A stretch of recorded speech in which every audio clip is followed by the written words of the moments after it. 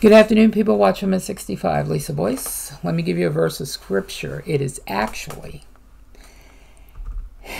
in 2 Timothy chapter 4. Henceforth there is laid up for me a crown of righteousness, which the Lord, the righteous judge, shall give me at that day, and not to me only, but unto all them also that love his appearing. There's a crown laid up for us, those of us who have our eyes glued to the window. Yeah, there's a crown for us. Let me give you the gospel. It's in 1 Corinthians 15, 1 through 4. Christ shed his blood for all of our sins, past, present, and future, was buried, and rose again on the third day according to Scripture. We're saved by grace through faith in Christ alone, not of ourselves, not of works, lest any man should boast. It is grace, something we didn't earn, something we don't deserve, that God gave his only begotten Son, that whosoever believe in him will not perish but have eternal life. How do you come to that? You admit you're a sinner in need of Christ. The moment you put your faith and trust in Christ, the moment you accept Christ as Savior, not only are you saved, but you are justified by the blood of Jesus, rapture ready, which is going to happen at any time, and sealed until the day of redemption, which means you cannot and will not lose your salvation. The Holy Spirit will indwell in you. The Holy Spirit will lead you, guide you, minister to you, encourage you, change you. That's why he's your best friend. This came out today on War News. I guess Iran is doing what's... They're going to war. They're calling it an exercise, but they're actually starting to go in. This came out on War News. Israel puts Russia and Turkey in the axis of evil. So Erdogan is at it again, saying Israel, in addition to Iran, now places both Turkey and Russia in the axis of evil in the Middle War, in the Middle East. After what Erdogan said, it is obvious that not only is there no turning back in the relations between the two countries, but a new escalation is very close. Now, they're saying very close. I'm thinking sometime this week, within this week. The same applies to Russia or Israel-Russia relations. After the two harsh announcements by Israeli foreign minister against Moscow. So Israel's foreign minister Eli Cohen is calling for a reassessment of diplomatic relations with Turkey. And I did a video on some of this the other day, citing Turkish leaders' harsh criticism of Israel's military offensive against Hamas. So last week, he recalled his diplomats from the country, as he also called on Israeli citizens to leave because of terrorist threats, making it clear that it had nothing to do with bilateral relations. That's what they're saying. Earlier at the weekend, Turkish President Erdogan, at a large pro-Palestinian rally, and I did a video about this too, in Istanbul, launched a scathing attack on Israel and its Western allies.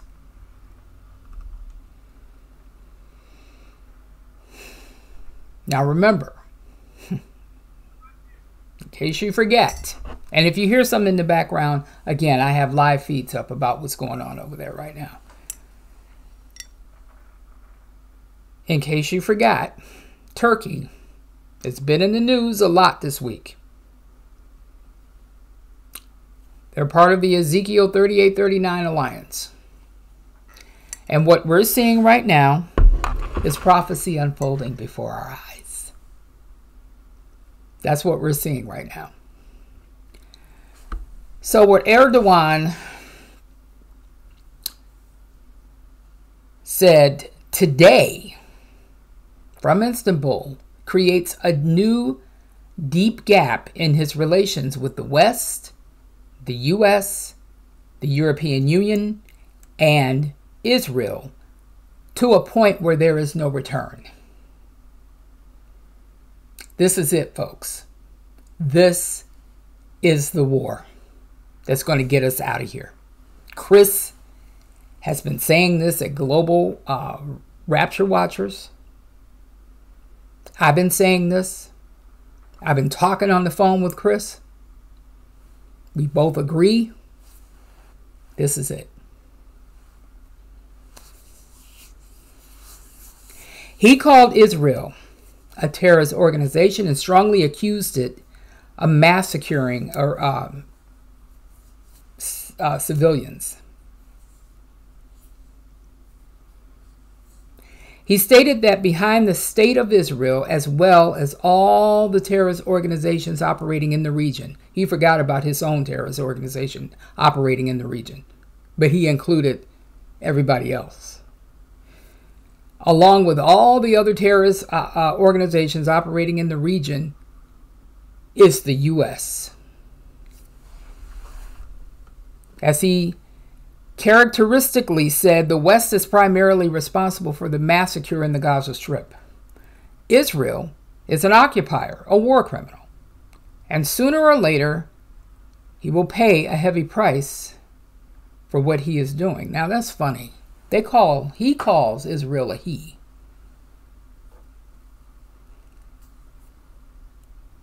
Well, if you read the Old Testament, which is what these people are stuck in, and he's not even a Bible believer. He's a Muslim, so, you know. Erdogan concluded, speaking to thousands of people in Istanbul, "Today, some people see Gaza as a distant place that has nothing to do with us, and they even say so openly. Yet a century ago, Gaza was to this nation what Adana was to this country."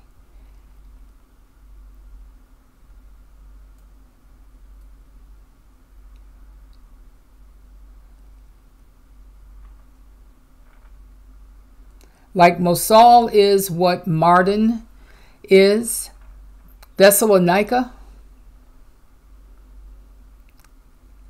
is like Kurali,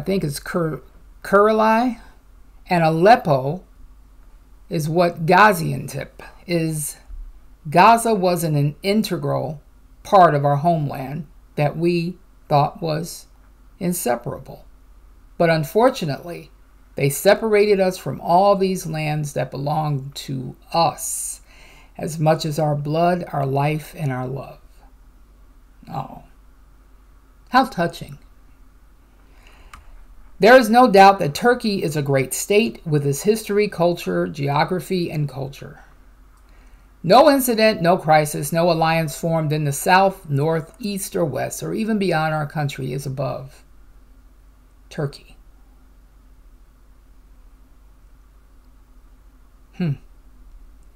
As I said before, Hamas is not a terrorist organization. Netanyahu is a terrorist. And I feel sorry for those who don't know what Hamas really is.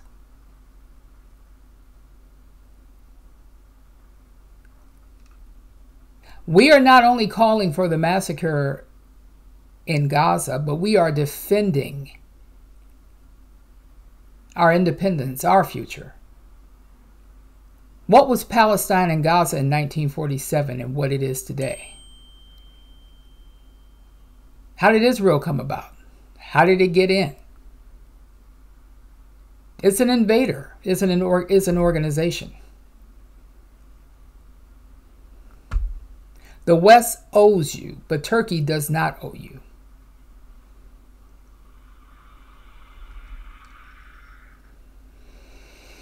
The West is responsible for the carnage in Gaza. Everyone knows it, because Israel cannot take a step without them.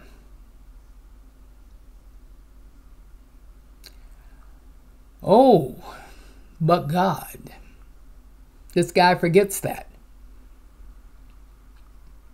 He forgets that.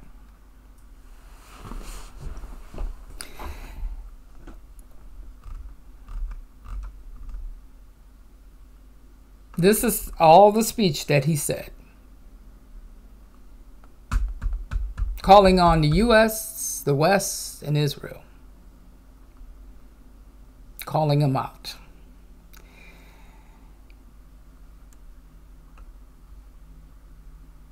Now, this is right here is going into about Russia. So Israeli diplomacy has summoned the Russian ambassador to express to him the anger of Prime Minister Benjamin Netanyahu's government over Moscow's decision to host representatives of the Palestinian Islamic movement Hamas, following its military arms unprecedented attack. Israel Foreign Ministry emphasized that it made it clear to Russia's ambassador that it considers Moscow's lack of unequivocal and clear condemnation of the terrorist organization Hamas to be a serious matter. Russian foreign minister diplomats met for talks with Hamas representatives in Moscow on Thursday. The release of foreign hostages and a situation in the Gaza Strip were discussed. The removal of Russians and other foreigners from the Gaza Strip was also discussed. Earlier, Israel issued a harsh statement against Russia after the visit of a Hamas delegation. So now, like I said yesterday, once Turkey gets involved, Iran is going to get involved. Once Iran gets involved, Russia's going to get involved. Then you got Ezekiel and Psalm 83. All wrapped up into one, like I've been saying before.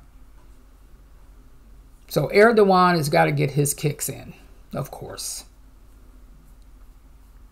And where Erdogan goes, the proxies follow. Proxies meaning Iran and Russia. We're going to see something happen. And I agree wholeheartedly with Chris on this. Probably on the 1st. Probably. I could be wrong, but it's going to happen eventually. I believe the only one holding this whole thing back again is the Lord. It's the Lord. So I'm going to link this in the description box. I will be back later. Thank you.